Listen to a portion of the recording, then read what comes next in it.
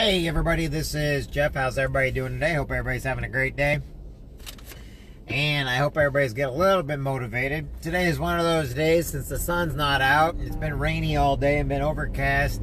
It's one of those days where people can get into that nasty funk sometimes of, oh, woe is me, woe is me.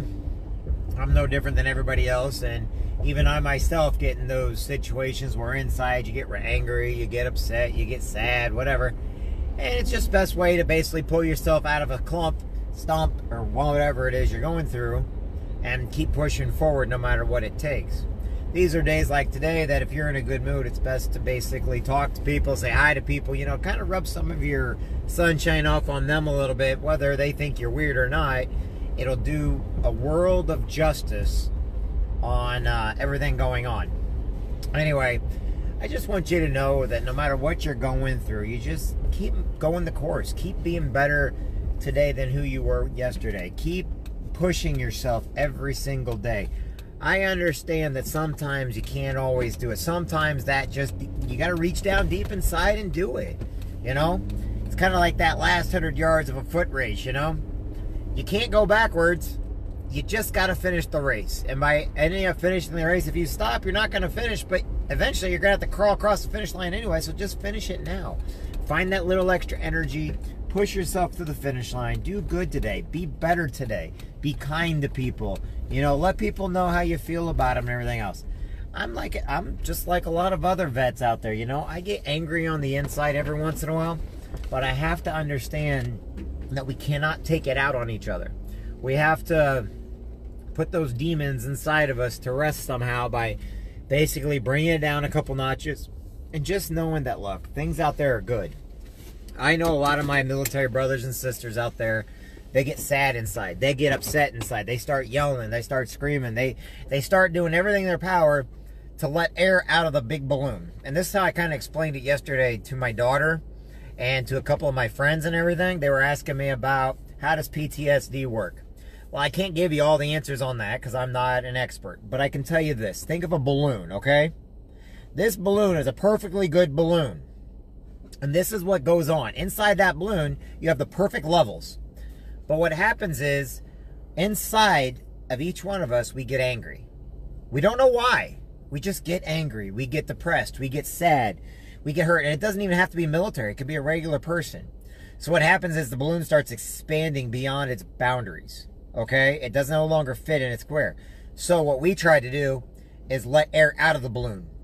Now, why do we let air out of the balloon? It's better to be kind. It's better to argue. It's better to create conflict than to let the balloon keep going up. So in other words, anybody that comes around us, we are letting that air out.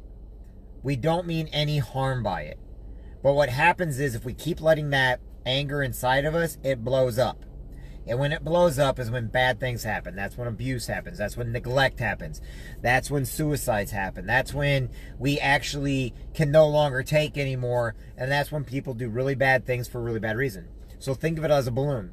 So as people are yelling or screaming, they go on long runs or they're venting, it's decreasing that balloon back to its regular size. If the balloon bursts, it's over. If you let the air out, it keeps going. Now, some people let the air out too much, and all of a sudden they just kind of get very, very low to where they no longer have a feeling inside anymore. You got to keep the feelings inside. You just have to keep them positive. Because the second you get angry on the inside, it keeps blowing up. It's blowing up. It's blowing up. So some of us have to let that air out, whether it's yelling or screaming or running or jogging or working out or going to the gym or basically working harder or doing something, getting on speech, motivating people. We're doing something to let that steam out. And as we let that steam out, our levels come back to normal. Now, I know the doctors and everybody else, and I am not a doctor, they want to keep giving us medication. Well, that medication makes us depressed, and we don't have anywhere to take that air out anymore, you know? The best thing to do is be kind to each other. The best thing to do is, when your friends are out there and you start seeing them drinking, they're drinking, but their drinking is causing that bubble to get bigger, not smaller. You've got to do something not to let them drink, and maybe do something else. Don't let them do drugs. Let them do something else. The reason why is because that's what's causing the problem. You cannot have one problem, because that problem is going to cause another problem. What you can do is you got to find a way to let that hot air out of the balloon. Now, why do I say it like this? Because everybody I get around, I work with enough groups, with enough vets, with enough people that have different problems, that I can tell you this.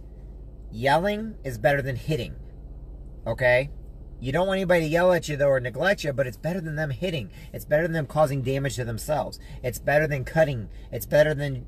So, you know, a lot of times when people go to the firing range, they're blowing off steam because that loud noise, like, brings their levels back to normal. When they go for a run, it brings that... But, you know, not everybody wants to go run. They're like, I don't want to go run. So what do? Is then they start getting... So they got to find something. I know people, and I've even taught people, learn to cook. What do you mean? Learn to cook. Why? Learn to bake. Because when you do the dough, and you're making that dough and everything else, you're basically pounding out that dough. You're basically beating that dough. How many of you ever seen my videos where I'm actually making bread with my daughter and I teach, just pound it. Just hit the dough, yell at the dough. And everybody's like, what the heck are you... We're taking out stress. We're taking out anger. We're taking out frustration. Some people might have a punching bag at their house. And I'm not talking about your significant other. They're not a punching bag. Knock it off. I know some of y'all had that joke on there too. I know some of y'all said that. I'm talking about, you know, something to go outside and, you know, maybe sit there and hit a piece of wood or something. But the whole idea is go to a shooting range and blow off some steam. Or go outside and go for a run. Go for a bike ride. Leave your cell phones at home. Me, I just went and got my hair cut. And I sat in there and I got my hair cut and everything else. And I left my phone alone, okay?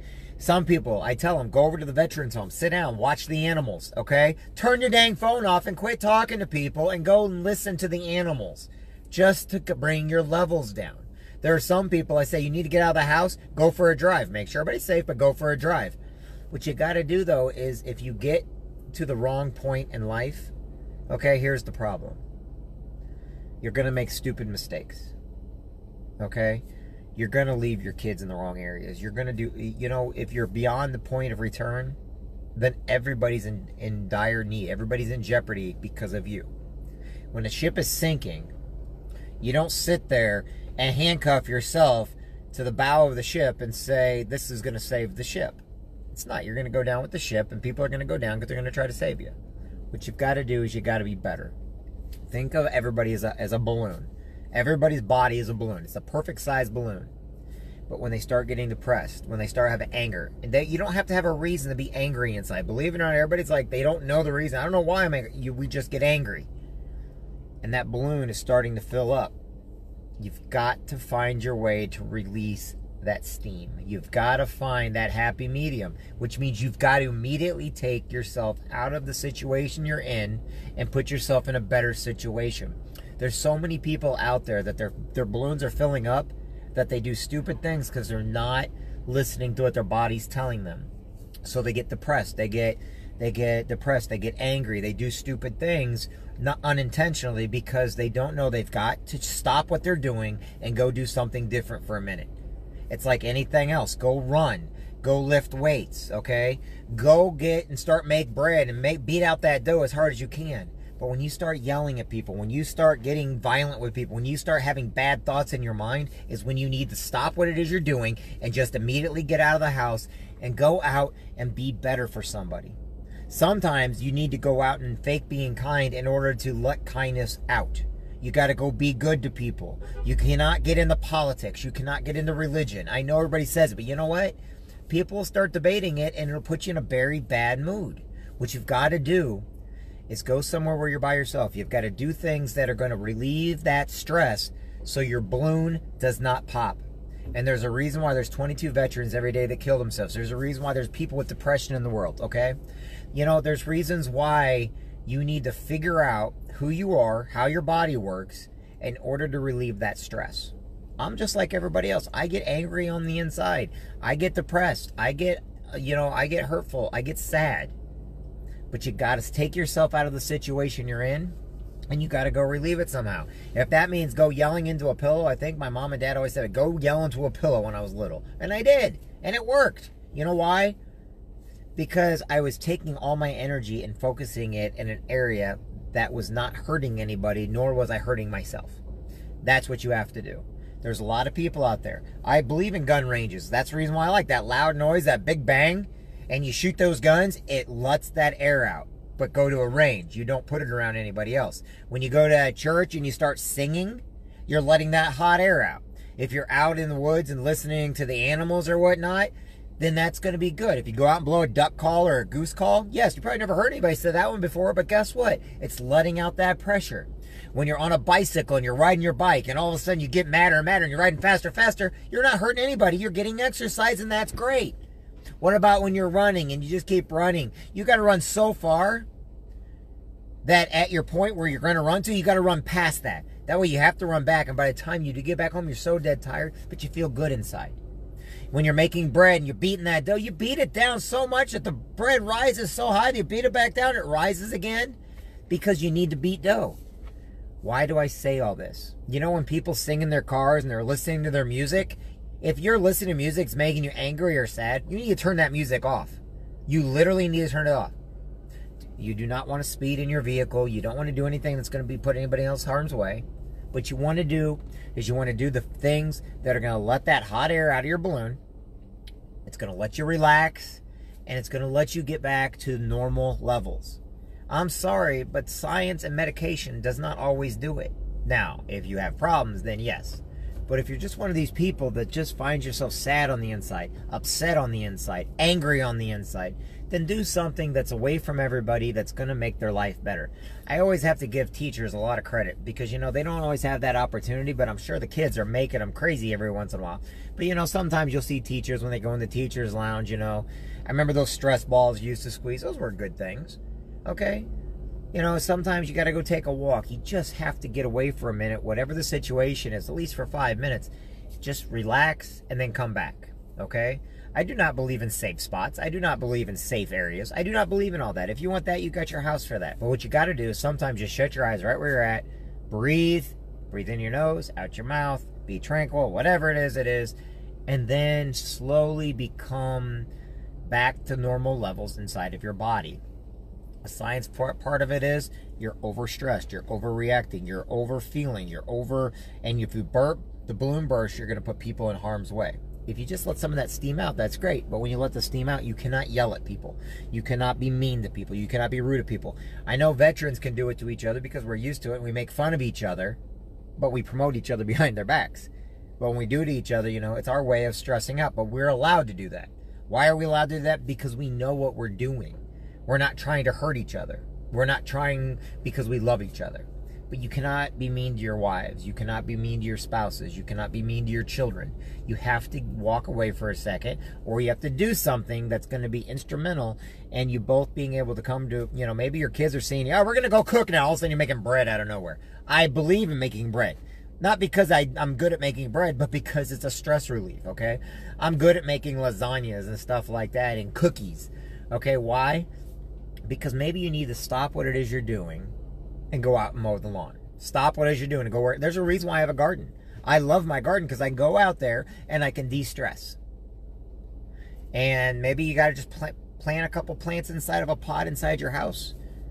It might work. Whatever. Just do something. Do something to become a better person. I believe in each and every one of you. I believe you have what it takes. Don't let your anger go off on people that are unaware that the anger is building up. I sometimes let anger build up, and I have to do something else also. I'm the first one to say it. When I was a kid and everything else, you know, I had a fear of being around people. So a lot of people, the reason why I hurt them was not because I physically hurt them or anything else. It's because I had a fear of loss, and I would be their friend, and I'm still their friend to this day, but I wasn't in a clique or a group, and I would just slowly fade into oblivion, and next thing you know, they're looking for me, or all of a sudden they're like, but it would be months later, and all of a sudden they're like, where's Jeff? And they get mad at me for that. But no one ever say I've ever hurt them. I never physically did anything bad to them. But they did get mad at me because I never wanted to get close to anybody. That was a very big weakness of mine when I was a kid. And that was for fear when I lost my mom. I'm not afraid to admit that to people. I'm not afraid to admit that I have a lot of weaknesses. But the problem is, somebody tries to use my weaknesses against me anymore, they no longer can. Because I've already used them against myself, which means good luck trying. Because I don't care. Each and every one of you matters. Each and every one of you makes a difference. Be better today than who you were yesterday. Make yourself, fix yourself. It's going to take you to fix yourself. I'm Jeffrey Jansen. I hope and pray each and every one of you have a great day, and I'll talk to everybody soon. Bye now.